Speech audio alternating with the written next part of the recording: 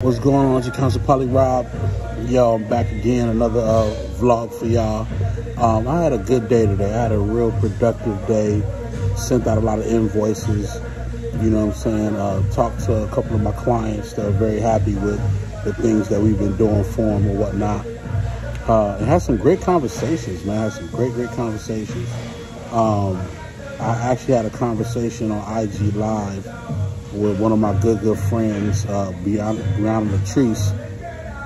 And if you don't know who she is, y'all figure out who she is. She's been on Growing Up, hip-hop, and all these different shows. And she's a dope creator, dope artist. You know, she's phenomenal. You know what I mean? You know, we always shooting the shit, having conversations, you know, off camera. But she was on IG Live. I tapped in. We just had a great conversation. Just realized a lot of different things in terms of how I affected her life, how I affected the things that she started doing, and, you know, just polishing up some things that she felt like she needed to fix, and eventually got that done. And, you know, the one thing that was great that I heard was that she felt that I never stopped believing in her. And I never did. I never stopped believing in her. You know what I'm saying? And that's kind of how I am to all my friends. You know what I mean? Like, I might be an asshole. I might be mean. You know, I might even say some things that you don't like. But if I believe in you, I believe in you. And I'm gonna try to help the best way possible. You know what I'm saying? And just through the conversation, you know, I learned that we're a lot alike. Like, a lot of things that we do in terms of how we parent, you know, how we look at things creatively, how we move, how we deal with things in relationships, how we see relationships. Like, a lot of that stuff, I realized that we think similar, you know?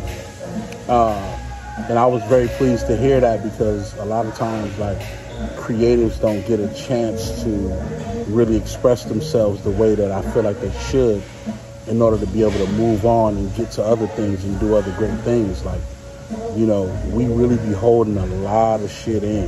Like, us as creators, we hold a lot of things in.